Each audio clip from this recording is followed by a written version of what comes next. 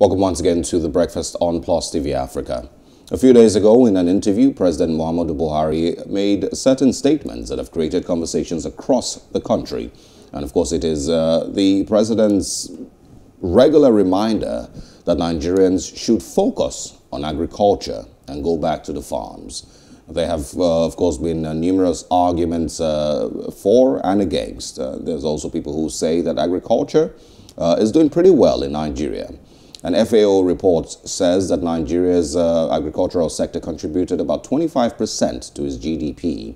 And that basically should say that agriculture is really not the answer to Nigeria's economic challenges. But this morning, we're going to be speaking with Segun Sopitan, who's an economist, and Kenneth Obiajulu, who is the CEO of Agrocorps. Good morning to you both. Thanks for joining us. Thank you. All right, I'm going to start with Mr. Sopitan and get your thoughts on this argument with regards the use of what agriculture really offers and what it does for Nigeria's economy and Nigeria's GDP. Do you think it is doing enough, and do you agree with President Muhammadu Buhari that we need to focus more on agriculture? People need to go back to the farms if we need to improve on our economy? Okay, so thanks for having me once again, and Happy New Year to Nigerians. Same to you. You know, to answer this question, I think we have to first of all ask what the objectives. You know, what were his objectives? What was he talking about when he was talking? You know, and if you remember, the question he was responding to was about the economic performance under his administration. You know, like, yes, the statistics were reeled out about inflation, about the GDP, you know, exchange rate and all of that. And then he responded with this, you know, and a lot of people have criticized even that response, because to many people, he wasn't even answering the question. But if you look at it with a broad mind, you realize that he was actually responding to the question, but from his own worldview and from his own mindset. You know, so I think to the president, the answer to everything is agriculture. So he believes that once you're farming and people are producing, you know, then people can have what they can eat. I've heard him say this several times. You know, people can have what they can eat, and then what's left over, you can then sell or export. My problem is that this is a very, very simplistic approach to the question, and a very simplistic, with all apologies to him and his advisors, and a very simplistic approach to the overall economic performance question. So if you look at how do we begin to assess, you know, his statement? For me, I think the easiest way would be to do a comparative analysis. So you look around the world and say to ourselves, for example, what's our objective? This same government has said they want to be top 20, part of the top 20 economies. I think they said by 20, I think the target has shifted to 2030 now, right? Now, if you take the economies in the top 20 ranking globally and look at the contribution of agriculture as a percentage of their GDP, you find that the most prosperous nations have lower percentage contributions of agriculture to their GDP. So that begs the question, is agriculture the question, or is it the answer to the economic question? And I think that the answer is no. Now, am I saying that we don't need to go back to the lands? No, that's not what I'm saying. We do need agriculture because we have to eat. But I think the problem we have is the manner and approach that we are going about this whole agriculture question is wrong. What the government needs to focus on, if you want people to go back to the lands, then you have to provide the primary input that will ensure that our productivity is heightened significantly, so that even as we're farming with our large proportion of arable land and our huge population, which are both advantages, when we farm, the productivity from that farming activity would increase the output and contribution to economic growth. You know, so right now, the way it is, I think that if we go about it the way the president is looking at it, yes, people will go to the farms. Yes, they'll produce what they will eat, but unfortunately, it will not create wealth. And that's what we're looking at. We're looking at how to bring people out of poverty. If you are doing subsistence farming, right? You will not take people out of poverty. You will simply give them maybe enough to eat. All so right. this definitely cannot be the answer to the economic growth and economic performance question. Okay, so I'd also like, Kenneth Obiajulu to also weigh in on the same question. Do you agree with the president that Nigerians need to get to farm, and do you think that this is a solution to all of the economic challenges that we're faced with as a country? Thank you so much, and yes, Happy New Year to everyone. So I agree with the concept of, focusing on agriculture as one of ways of boosting the economic activities in the country, right? But like the other speakers said, that is an oversimplification of the importance of agriculture and how we can bring about that impact.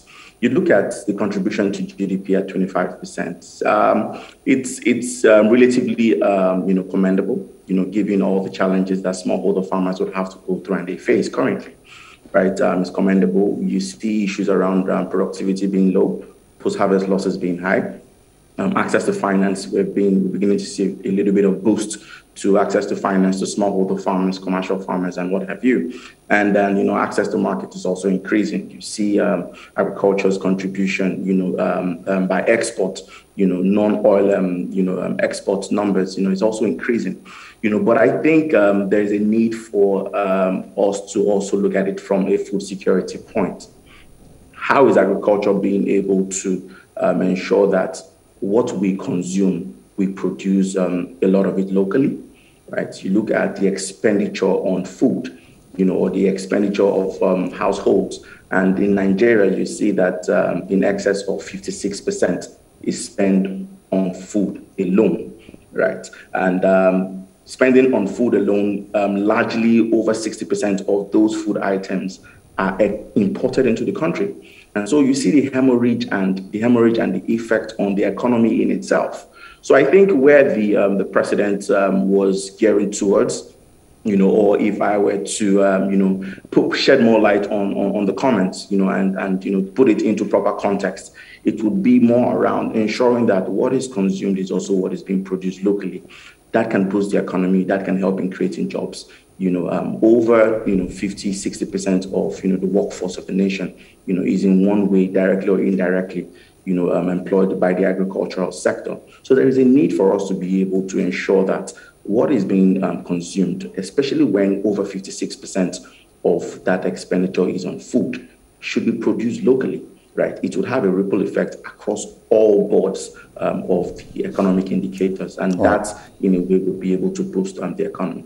Well, we've continued to make statements with regards diversifying our economy and the likes, and there's people who argue that Nigerians are currently doing enough, with regards agriculture.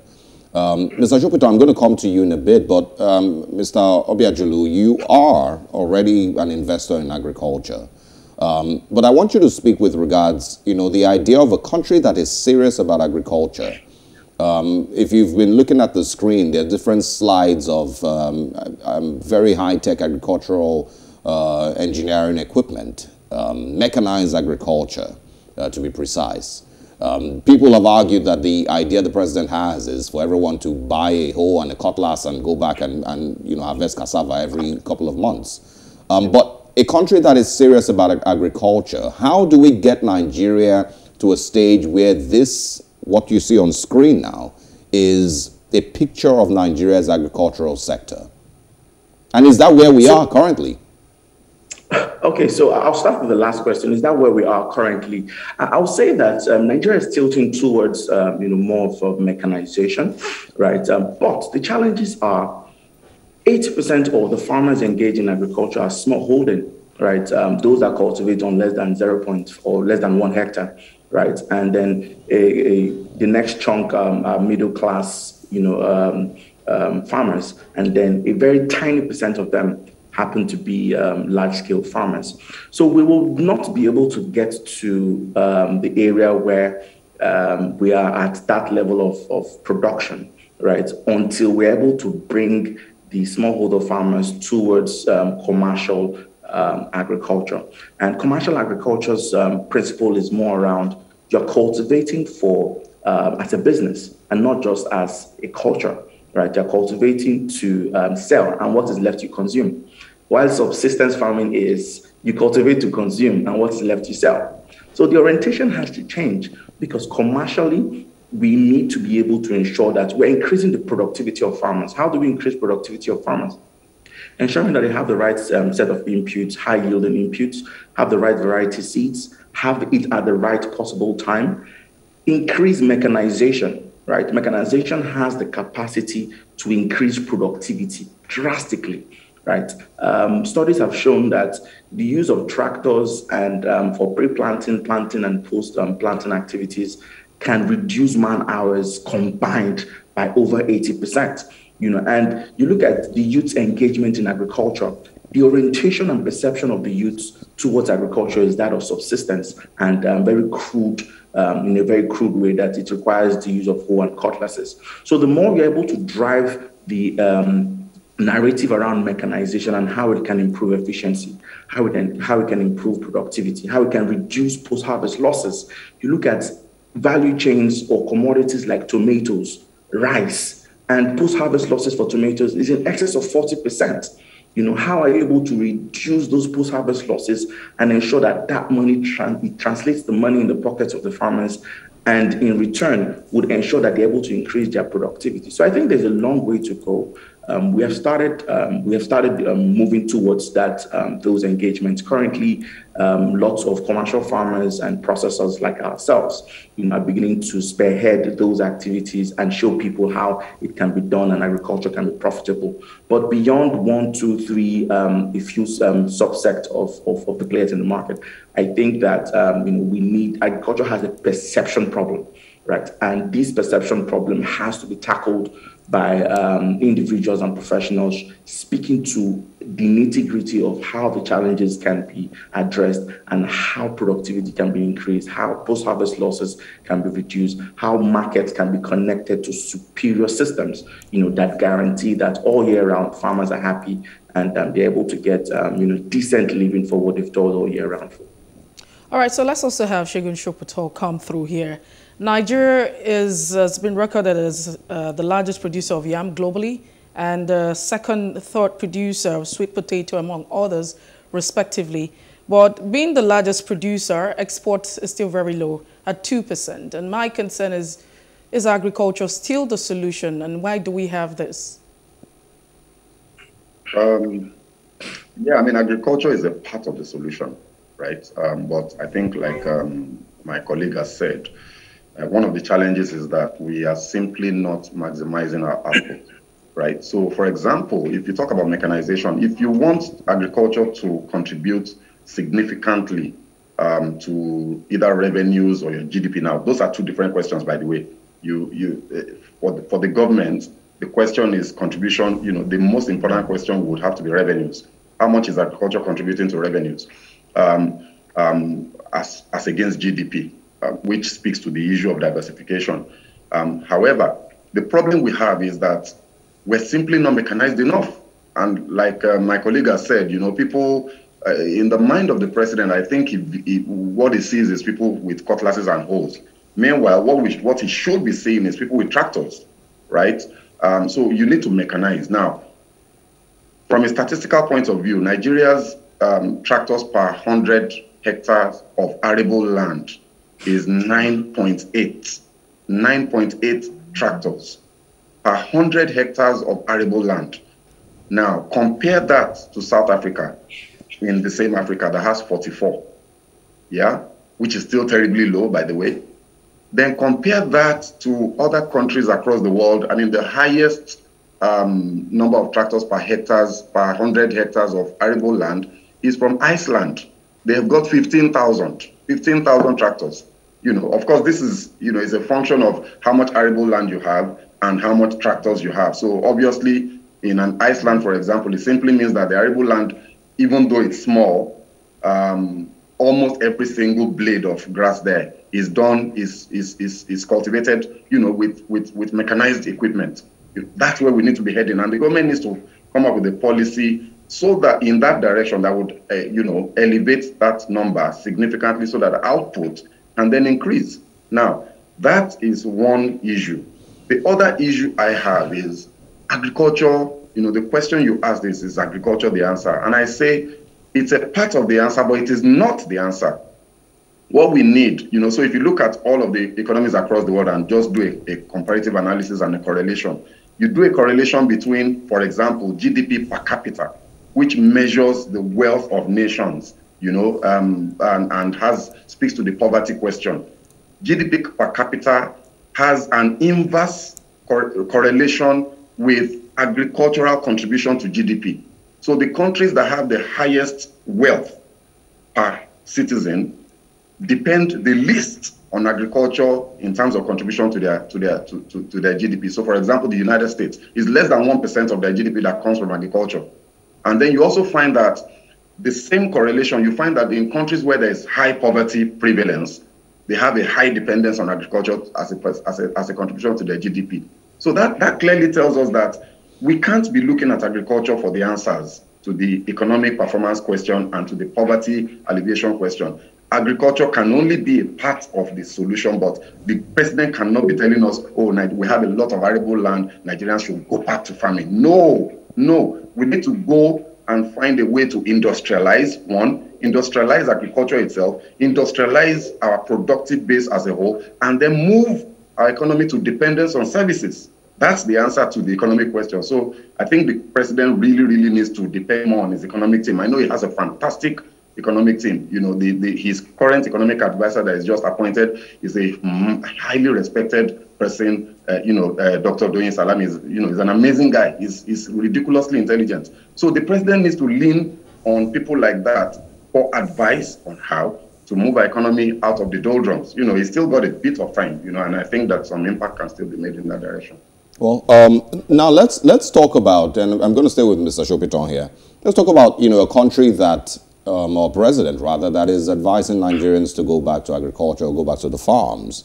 And also, I want you to speak with regards what role the government should be playing if they are serious about encouraging Nigerians to go back to farms. One of the pictures that on that slide, is a John Deere, I think that's how it's pronounced, John Deere tractor. Averagely costs about $400,000, $450,000. So that, of course, is, with regards, that brings to your mind funding. But what role do you expect the Nigerian government to have played in the last few years if we were serious about actually boosting the contribution of agriculture and encouraging Nigerians to get back to, to agriculture? So I think it was about, I can't remember precisely, about 5 years ago, the government came out with a statement that they had gone into a partnership with a Brazilian tractor manufacturer. They were going to set up plants in Nigeria, and then those tractors would then be made available to farmers through some sort of cooperative, working with the cooperatives and all of that. Unfortunately, as of today now, we still don't know what has come of that. And it seems to have gone the way of a lot of things that government talks about. Nothing has happened. So that type of initiative is what we need to see, but we need to see a whole lot more of it, So we need to see policies that encourages private sector investment into mechanization of agriculture.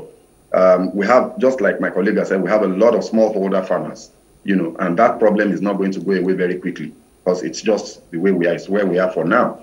We have a large population who are subsistence farmers. How can we help those subsistence farmers to move into economic farming, where they are producing not what they eat, they're producing and eating, and then they're selling significant chunks of what they're producing? It's by mechanization on the one hand. So government needs to find policies to make this equipment available in a manner that these people can afford. And I think the easiest way for that will be to have some sort of combined effort, economies of scale, leveraging on cooperatives and other groups like that. That's one question, the question of mechanization. The other question is the question of transportation of produce, storage of produce.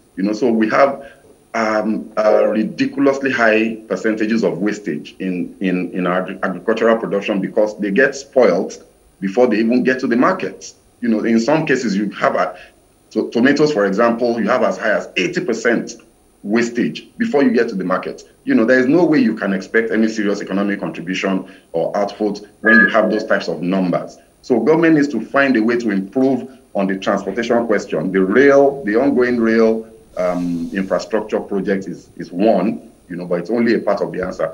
Then how will these farmers be able to get their products to sold,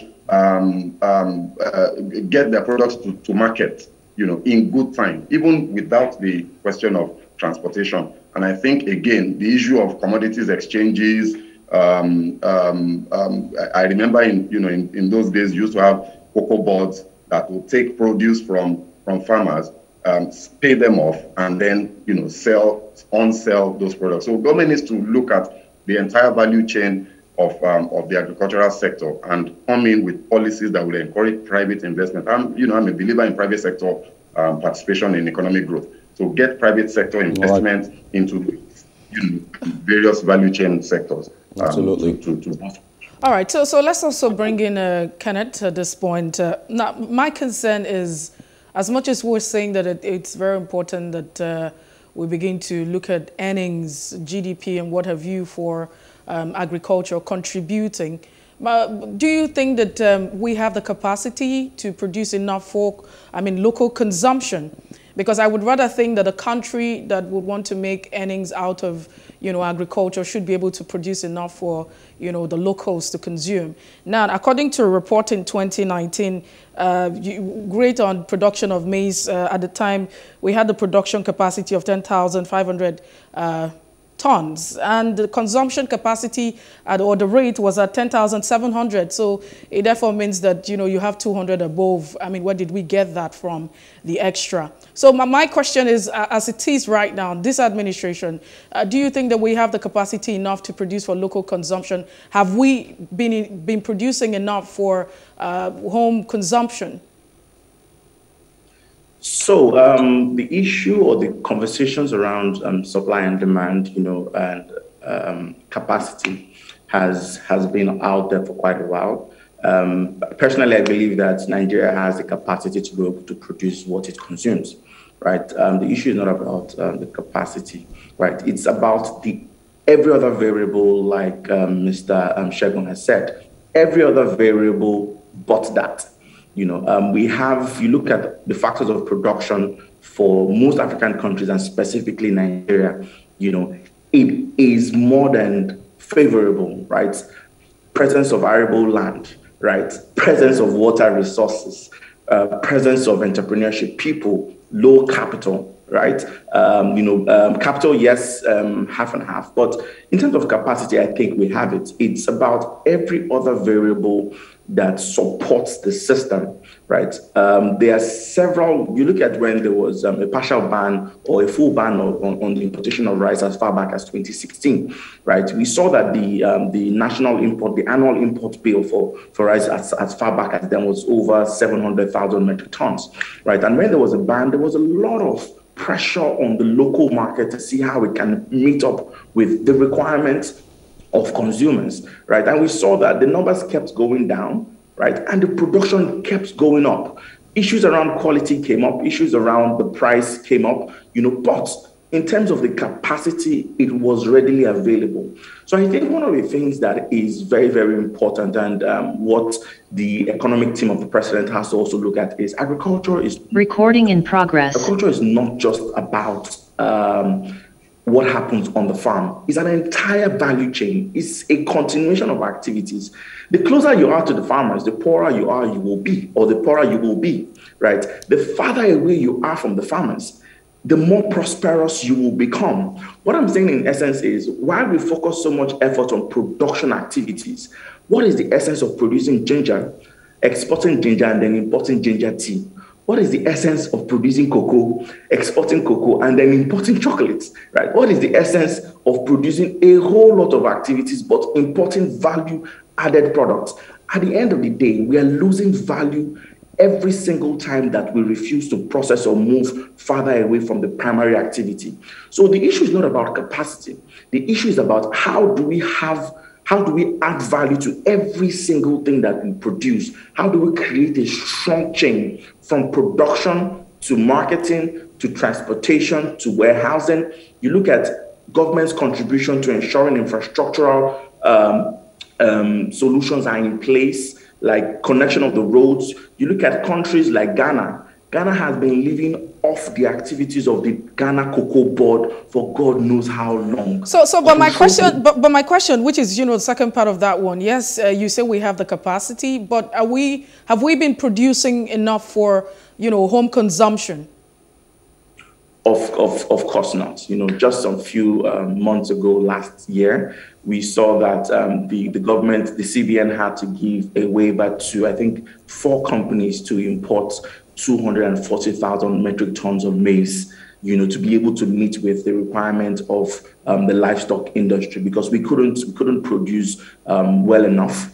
And, that deficit was capable of paralyzing the entire economy, because maize and soybean happens to be one of the major commodities required by almost everyone in the livestock industry. Components for feed contributes, and the livestock sector in itself is a 1.6 trillion naira, estimated at 1.4 to 1.6 trillion naira market, right? And in itself contributes to about 6 to 8% of the GDP. So that was a major issue where the government had to intervene, because we weren't producing sufficiently enough to be able to meet with the growing demand of the value-added products that comes out of it.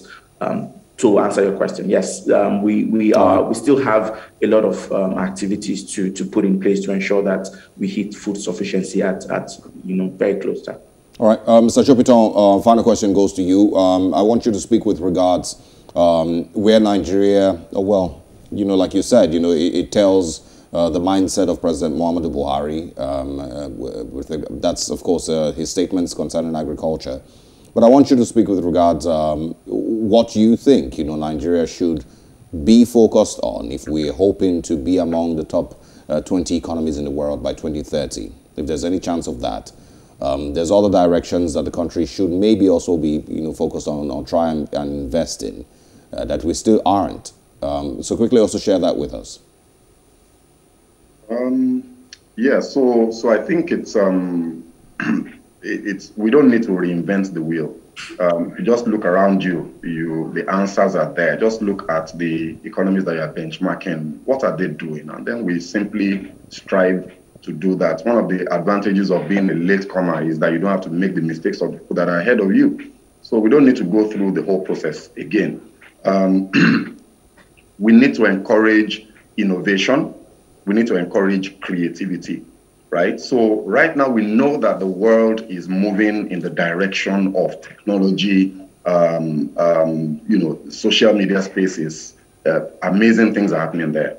We have a vibrant tech industry in Nigeria. We've got our own Silicon Valley in Yabacon, or as some people will say, and across the country. So that's being just an example of so many other sectors that we need to focus attention on. The government needs to look at manufacturing, because there is no way that, just like my colleague just said earlier, we must add value. And the only way to add value is through production. So all of those agricultural outputs that is coming out, very, very important for us to focus on agriculture, mechanize it, increase the output, become food self-sufficient, and then take that output and add value to it. In fact, by doing just that, if the government can just focus on ensuring that we can add value to our agricultural space, to that value chain, and take it from the farmer and now move to finished products, our GDP will double in the period that the government is able to, and I'm just saying that off the cuff, it probably will be more, will double in the period that the government is able to achieve that. And I think that can be achieved, say, in a 5-year period. These things are not so hard. They're not as difficult as we make them sound. So with very, very carefully targeted policy, instruments, regulations, you can move private funding into productive sector, manufacturing sector, to ensure that our agri space can then become input providers into the manufacturing space, so that we don't need to import. So it's a double whammy. So all of a sudden, your dependence on foreign exchange to bring in things that we produce drops, which has a direct impact on the exchange rate, which then means that inflation can begin to drop. Look, these things are not really very, very difficult. And like I've said before, thank God that the president now does have a very, very competent economic advisor. I would just advise that the government listens to him. I think we'll do well. I believe he's always had, an economic team, that had some level of competence in it. It's really just about the level of interest, because this is the same government that has not been able to address properly the insecurity challenges that have also affected agriculture. It's the same government that has still not been able to understand the value of ranching for cattle. It's still talking about grazing routes for cattle across Nigeria. And so it basically just tells or paints a picture of what the mindset of the government really is with regards to agriculture. Basically. But we're out of time for this discussion. Kenneth Obiajulu, CEO Agrocorps, thank you very much for joining us. Mr. Segun Sopitan also, thank you also for your time and for this conversation we've just had. Looking forward to speaking with you both again. Thank you. Have a fantastic Thank you. Thank you. Many thanks for coming through. All right, we'll move away from the discussion on agriculture, and we're going to Zamfara State to have a conversation with persons with regards to the insecurity challenges, the death of about 200 persons, and what the Nigerian government is saying or not saying. We'll be back.